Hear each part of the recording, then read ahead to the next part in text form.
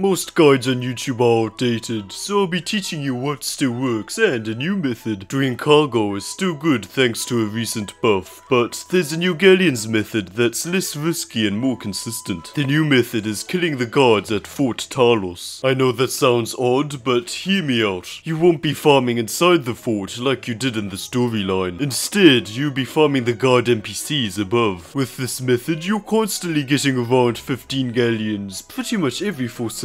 For reference, the highest cargo selling price is only 99 Galleons, compared to 8 to 20 Galleons per guard NPC kill with this method. Because of how many NPCs there are, you'd get more Galleons than from a single cargo in 15 to 20 seconds. Let that sink in! Not to mention the time it takes to load the cargo and sailing across the map. Also, that's if you're lucky and someone doesn't steal your cargo. What makes this method OP is that most of the guards are clumped up together while being low level. They also respawn so quickly that by the time you kill them in one area, the others will have respawned by then. You can even cheese the NPCs by climbing on top of a tower whenever your HP gets low. What if I told you with this method you get things other than Galleons too? There are plenty of chests that spawn there that nobody takes, so you'll be getting items too. It's 2 birds with 1 stone. Other methods like cargo only gives you Galleons, but with this method you can sell any useless items you get for even more Galleons and use the useful items you get for yourself. But Firranos, if you're farming NPCs, why not Kai or Merlot? It's not bad, but NPCs don't respawn as often there and aren't clumped up as much. It's also riskier since Kai and Merlot are mini-bosses. Not to mention those are exploiter hotspots. The only downside to this method is that your level needs to be high. If your level is low, use the method in my previous guide, which is still somewhat viable and less boring. I recommend doing both cargo and Fort Talos depending on your situation. For example, I wouldn't do cargo in a full server with a lot of aggressive or experienced players. Or if my ship is too small to carry a lot of cargo. Try both methods and see what fits for you and your situation. Good luck with getting your brig and subscribe for more content like this.